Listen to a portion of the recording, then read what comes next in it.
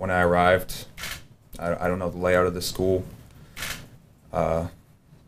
Luckily, due to the bravery of 2 staff members, they stayed on scene, they didn't run, and they gave me concise, clear information for me to use to help anyone in danger.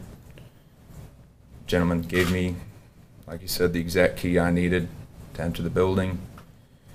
It was readily apparent I was going to be the one to make entry. Once we started hearing the first shots, that's when everything kind of kicked into overdrive for us.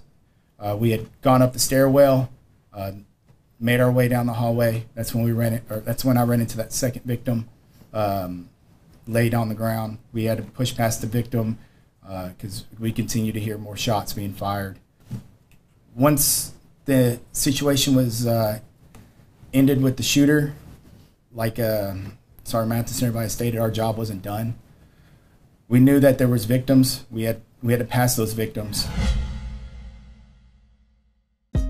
Hey, thanks for watching. If you like this video, check out these other videos from USA Today to stay up to date with all the latest news.